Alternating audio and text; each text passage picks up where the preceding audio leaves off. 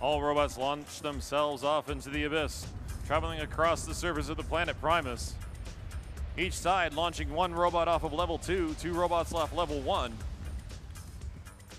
Evenly paired and matched on the score with 12-12 at the end of the sandstorm. Additional cargo scored on the Red Alliance. We got 2 of those in there. Toaster Tech is working on scoring 3 points on the far side of the Blue Alliance. That falls to the ground, but they'll quickly pick that back up again.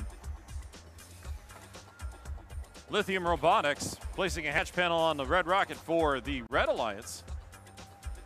While the Giga Knights add 3 more. Maybe not. They put one on top of the other one on the far side.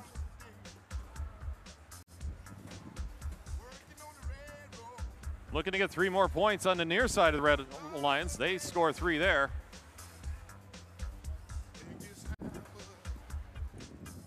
$63-32, scoring 3 more points on the far side Blue, lining up another 3 points, looking to put it into the middle, and they score 3 more there. Here comes the Giga Knights one more time. ABAC Robotics giving them a little push around. However, 73-15 is successful in scoring those 3 points for the Red Alliance.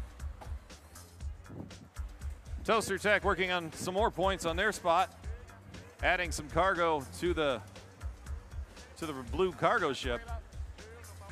Global Dynamics placing some hatch panel onto the far blue rocket.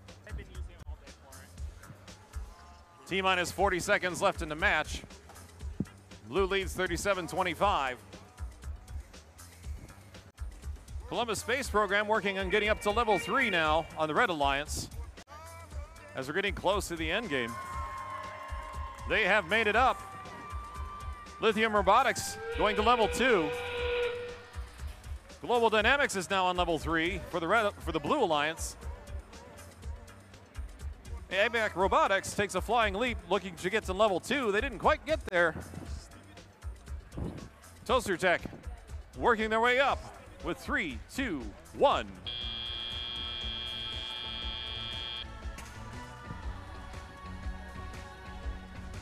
Each alliance is looking at an additional ranking point.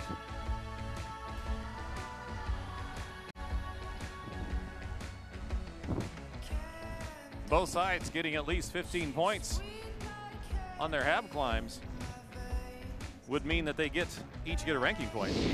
We go for launch. Blue Alliance takes the match, 57-52. Both sides actually gaining that ranking point.